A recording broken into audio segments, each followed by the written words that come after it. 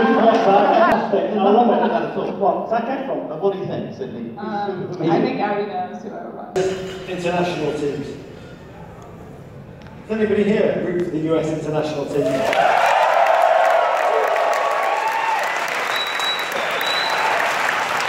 And I told him that the honest truth is, I fell in love with American soccer shortly after I landed on these shores, like Eddie Murphy coming to America. Yeah. I've always seen you more as the Arsenio Hall character in that movie. But I fell in love when I first saw Alexi Lalas and Marcelo Balboa swagger onto the field, clad in their stonewashed denim delight.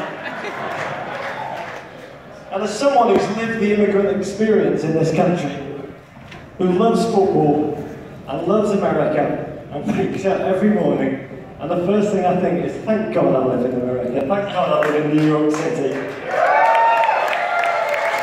There is nothing I adore more in the world than the feelings I experience when I watch the United States play football.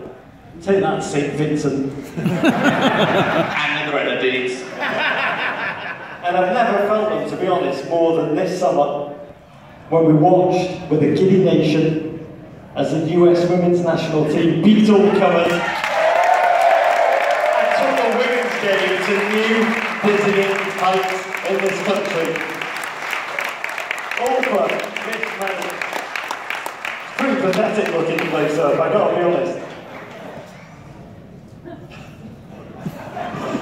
I mean, you can't, it's a great achievement. I mean, we can't say that medal is amazing. It's a tchotchke. But I've seen local amateur organisations spend more money on participation trophies than FIFA spent on those medals. But obviously, times are hard at FIFA, David. Times are hard at FIFA. Times are hard at FIFA. Needs must. Okay, the host of this next panel is one of the rising stars of sports media, and dare I say, American culture. Her unique voice and biting wit have made her the smart alternative to bald men who repeatedly make Wayne Rooney jokes. She's enjoyed a meteoric rise in the last few years, a rise that I've got to watch firsthand as the executive producer, suboptimally working on some of her very, very good shows. She now hosts her own superb show on Fox Sports 1. It's called Garbage Time. If you haven't watched it, watch it. Ladies and gentlemen, we welcome to the stage, hailing from Framingham, Massachusetts, our panic roommate, the one and only Katie Nolan.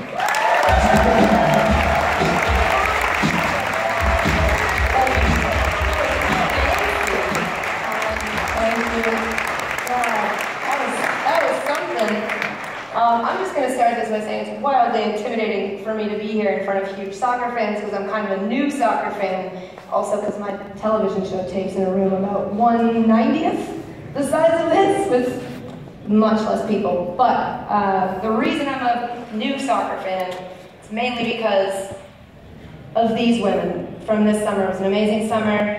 I got to go to one of the games. It was amazing. Did anyone here go up to Canada for a game? Incredible experience. I think we have a video we're going to watch to recap it for us. Every 4 years, they come together on the biggest stage the game can offer. Welcome to your life. Every 4 years, they remind the world how far they've pushed the sport forward.